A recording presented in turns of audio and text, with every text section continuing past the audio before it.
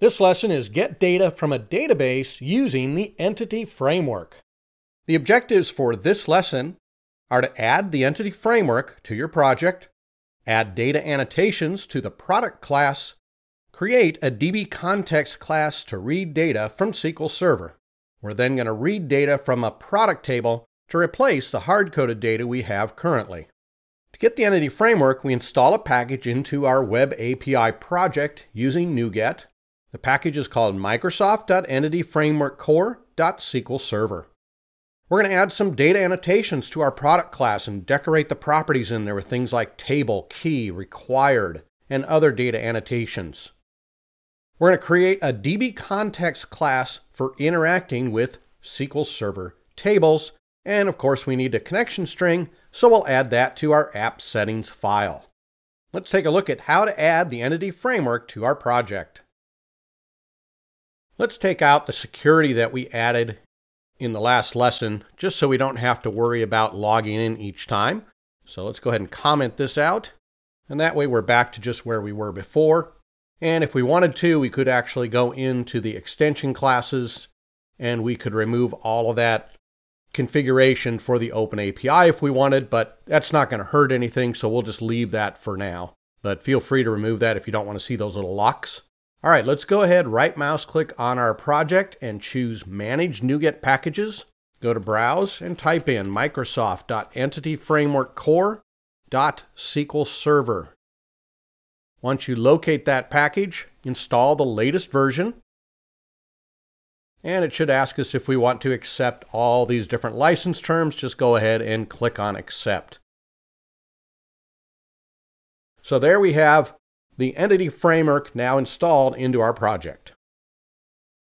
The next step is to now add data annotations to our product class to help it align with the fields in our SQL Server table. I'm going to be using the AdventureWorks Lite database, which is a sample database that Microsoft put out many years ago. And you can download this on my GitHub, and I'll give you a link to that. But let's go ahead and right mouse click on the product table because this is the table that we're going to model.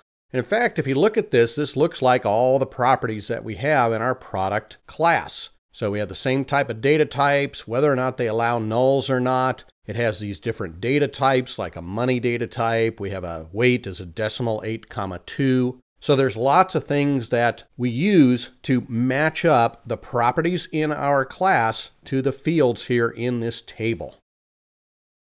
Open up the product class. So we need a lot of information here. So what I'm going to do is I'm going to completely replace the code here, and then we'll go through everything that I added.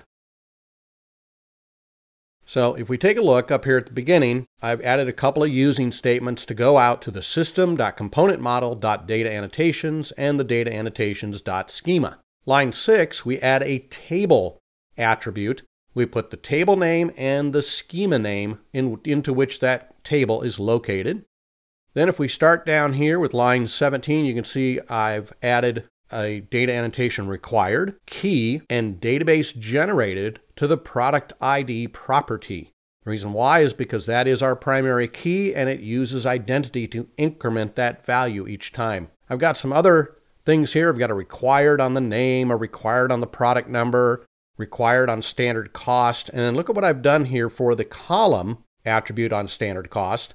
I put the type name and I said it's a decimal 18,2 because that's what a money data type translates to. And I did that for the list price and I did it for the weight as well. And then the other thing I did here is if you look down on line 42, I have column row GUID. That's the actual all lowercase name of that column in that table. But I like having all of my properties start with an uppercase letter. So I'm using that column to actually remap my property to the actual column name. Now that we've annotated the product class, we need to inherit from Entity Framework's DbContext class. This is what helps us interact with our tables. We map our entities and our relationships to tables in our database. And we use this DbContext class for all of our CRUD logic. We create a DbSet property within this class for each table in our database that we want to interact with. So you do something like public DbSet product, and then you give it a name, products, and it's just a normal property, so you add your get and your set. This DbSet property, products, for instance, or customers, is what we interact with to add, edit, and delete rows in that table. Let's go ahead and add our DbContext class now. In your project, right mouse click on the project and choose Add New Folder, and we'll create a new folder called Models. Right mouse click on that folder, add a class, and this class will be called AdventureWorks LT DbContext. Now the code we're going to put into here, if you can see on line 8, we inherit from the DbContext class. That's part of Microsoft's Entity Framework. We have a constructor here into which is injected DbContext objects, AdventureWorks Lite DbContext options, and we pass those options to the base class. So it does some things with these options, and we'll see this when we set it up in dependency injection. And then I just have the one product class that I'm using right now. So I create my public DbSet products property. And then there is this on model creating, there's this model builder. We're not going to do anything with it right now. I don't think we actually need anything for this course, but sometimes you might need this particular override. So I'd recommend just put it in there. That way you'll know it's there and you'll know what to do with it later.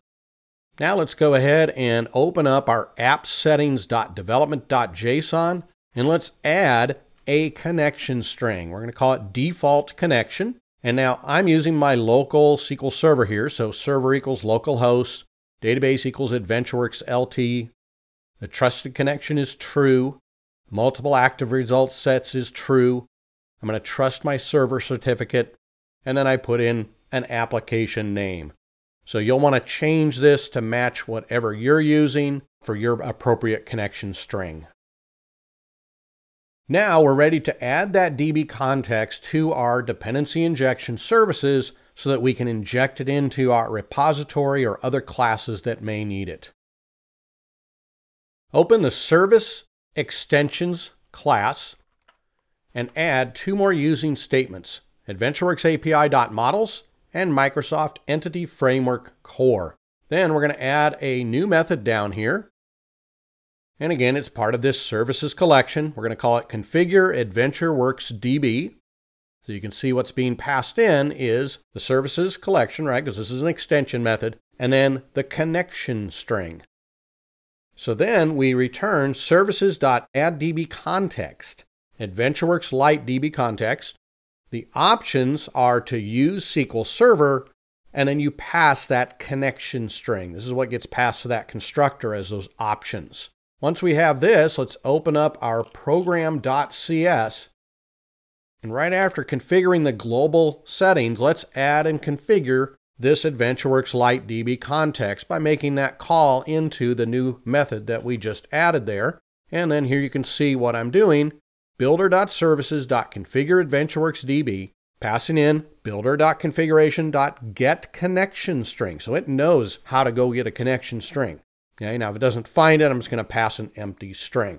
But now we've got this participating in dependency injection services. Our DbContext is now ready to be used from other classes that need it. So now it's time to change our product repository to get products from a database as opposed to that hard-coded list. Open up the product repository and let's add a private field.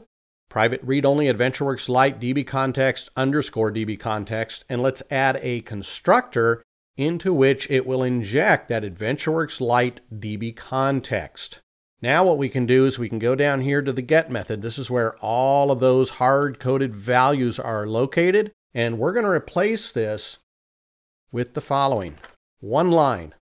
Return _DbContext.products. Remember that products DB set that we added. And then I'm going to apply an order by, and I'm going to order by the product name. I convert that to a list, and that's what gives us back our list of products. So let's give this a try. If we were to save all these changes we made and we run the application, Once this comes up, go down to Get API Product, try it out, execute. It is now going out to the SQL Server to grab that product data, and it's going to now give us back all the data from our SQL Server. Let's go change the other method now in the product repository, the one that gets a single product from the database. Under the getID method here, we don't want to go get all the products and then apply a where. That's actually very wasteful. What we want to do is use our DbContext.products.where, and in the where clause, we tell it that we want to search on the product ID is equal to the ID that's passed in. This sends the appropriate SQL statement down to SQL Server that basically is select asterisk from product where product ID is equal to this ID that we passed in. So much more efficient than going out and getting all of them and then filtering on the client side. So now that we have that, let's go ahead and run this again. Come down to the one that says we're asking for an ID. Type in a valid ID, execute. And there is our product information for that one product now. Now that we have the repository that has the DbContext that's being injected, we need to change our router class, because when we're using DbContext, you do not want to pass it to our router class's constructor. The reason why is that router class is created one time at the beginning of the program. We don't want our DbContext to be created a single time. We want different instances of DbContext. That'll give us the best performance and avoid any concurrency issues with multiple users coming in at the same time. So we're going to change our router class to inject each iRepository object into each method. So let's take a look at now using method injection instead of constructor injection. Open the product router.cs file and remove in the constructor the iRepository product underscore repo. Also remove line 13, which is setting that to our private read only, which we're also going to eliminate. I'm going to go ahead and copy this right now. And then what we're going to do is we're going to come down here into each one of our methods. What we want to do is pass in our repo here, right, our iRepository into each individual method. So we're just going to take this, add each one here, and then we need to pass that repository object that we're getting from dependency injection to each one of those methods.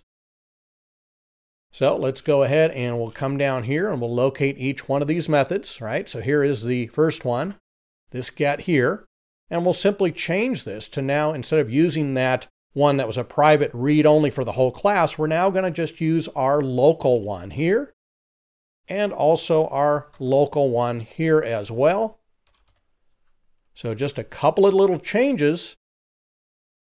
And now when we run this, we should get the exact same results, but we're now being much more efficient. And like I said, we're really just avoiding any concurrency issues with multiple users coming in. This also helps us take advantage of object pooling. So in this lesson, we added the entity framework and placed it into our dependency injection services container. We created a DbContext class that helps us read from SQL Server, and we returned data from the product table in SQL Server. Coming up next, we're going to add, edit, delete, and validate data in our SQL Server tables.